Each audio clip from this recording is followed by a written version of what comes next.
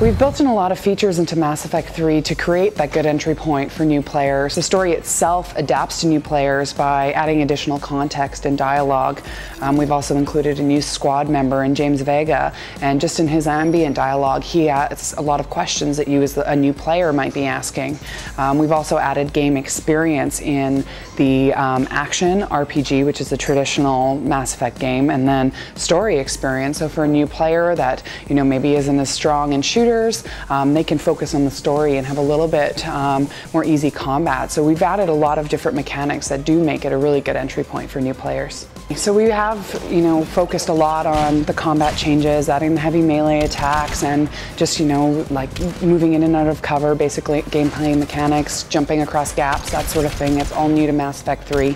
We also have focused a lot on our core RPG values and customization options, both in the type of story experience you want to play as. So we have story experience, we have a traditionally RPG, and then the action experience. So that's we've kind of evolved the story itself, and then we've also focused a lot on going back to those customizations in the armor, in the weapon modification system that we've added, and adding scopes to your weapons, and then even in the powers we've taken them further and added new offensive powers for almost every class.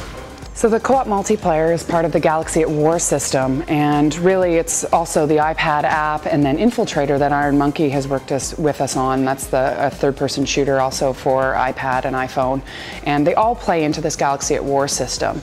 And so you play on all of these multiple fronts, and it's basically to capture the scope of the story that is Mass Effect 3. It's all out galactic war, so now you also have the option to go into these different fronts, multiplayer and the apps, and if you're successful, you gain war assets. And they're basically percentage points, and they play into your galactic readiness rating. You also gain war assets throughout your single player campaign, but now we've also just given players the opportunity to fight on multiple fronts, to fight with their friends in co-op, and to take those galactic readiness points back into their single player campaign to decide if they're ready to face the Reapers in that final battle to take Earth back. Right from Mass Effect 1, Casey Hudson, our executive producer, has said that it is a trilogy, and those kind of key plot points have been planned out right from the start, and we are wrapping up this storyline with Mass Effect 3.